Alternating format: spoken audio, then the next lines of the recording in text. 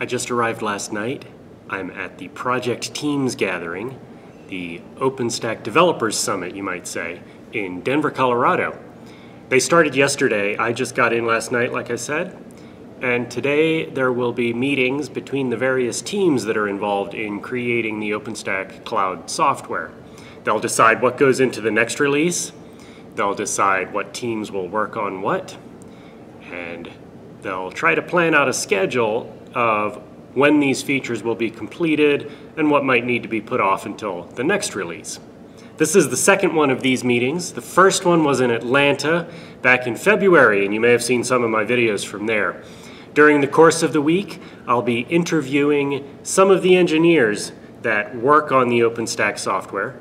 I'll also be interviewing some of the people that make the decisions at the organizational level, the board members and the technical committee, the TC they're called, of the OpenStack Foundation. So look for these videos over the next few days as I interview each of these project teams.